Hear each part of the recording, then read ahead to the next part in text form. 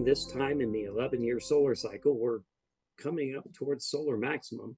So there are a lot of sunspot regions on the Earth-facing side of the sun. And one of these large regions was positioned perfectly, producing flares and associated what are called coronal mass ejections, big blobs of the solar atmosphere that actually get ejected from the sun into interplanetary space. So this region has been producing lots of the solar flares, particularly strong ones, and ejecting blob after blob of plasma of the solar atmosphere aimed at Earth.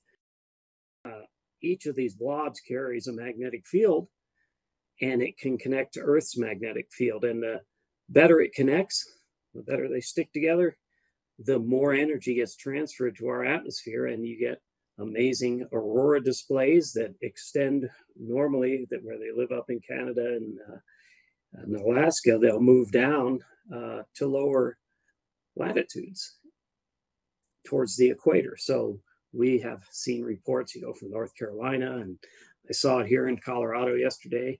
And that's just a function of particles from space getting trapped in our magnetic field and Earth's magnetic field, and then ducted right down into our atmosphere, where they interact with the atoms and molecules that are there and produce the aurora.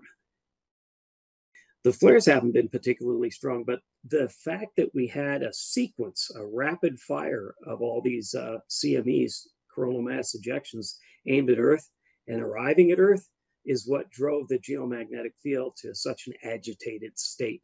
So it's not unusual, but what made this one exciting was you had 7 in a row. And it's still producing them too. I mean, it's not done yet. So it is the biggest storm geomagnetically that we've had in about 21 years. Well, it does have a significant impact on Earth in a variety of ways. One of the ways, like you mentioned, the power grid. What ends up happening is, as these things slam into our magnetic field starts moving. And that movement will induce currents on long conductors like power lines and train tracks and pipelines. And that induced current is unwelcome, unexpected. They're not built to use this current, so it becomes a problem. So the power companies need to have ways to mitigate that impact. And luckily, the Space Weather Prediction Center has been working closely with the industry and regulators to help them understand what space weather is and to prepare for it.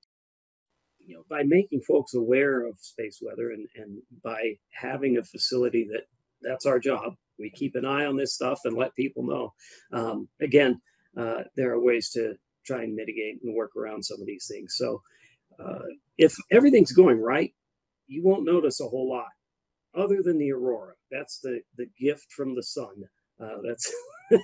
But the rest of it, with any luck, will be pretty low profile, at least to the average person. The fact that, 2 decades had passed since the last one of these, technology's moved forward a lot in 20 years. And so now we can examine the impacts on the newer range of technology. People were aware of it, and they, tried to build things to mitigate these things, so we can see how well those things are working and, what needs shoring up.